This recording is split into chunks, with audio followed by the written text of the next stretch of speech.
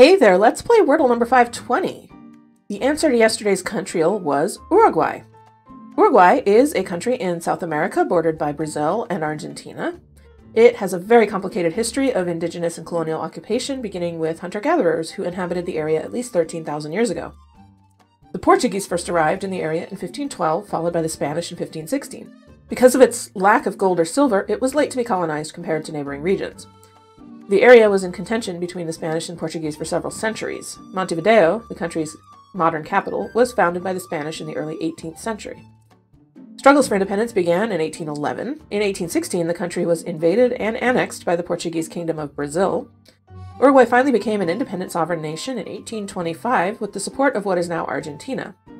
August 25, 1825 is celebrated as the nation's Independence Day, and the first constitution was adopted in 1830. The country continued to experience political instability throughout the 19th and early 20th centuries. In 1973, a coup d'etat established an oppressive and persecutory civic-military dictatorship.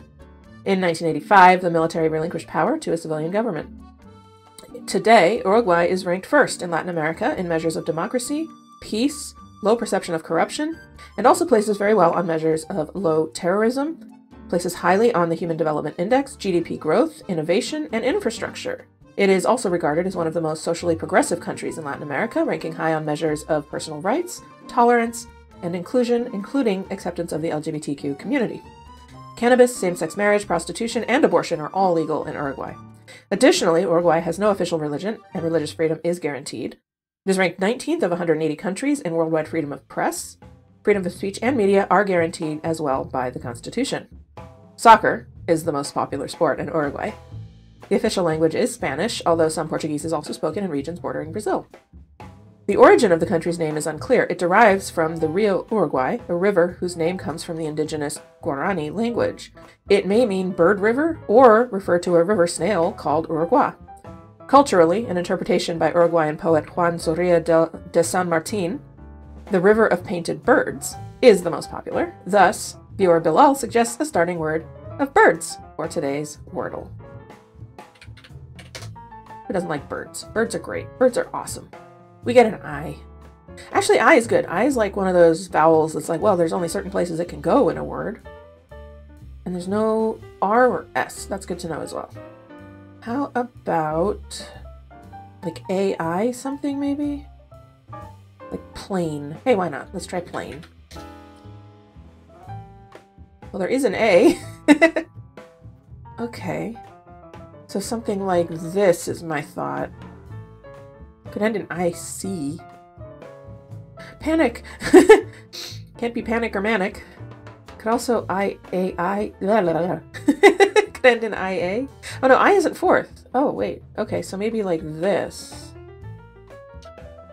Ooh, that's interesting. Okay.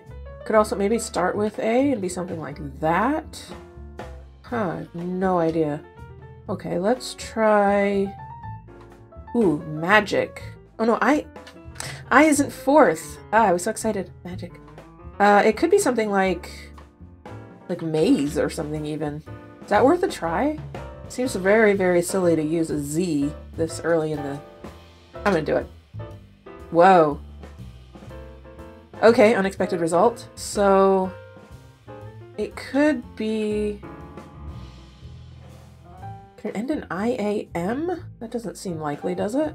I mean, I still have OU and Y. I'm not out of amity?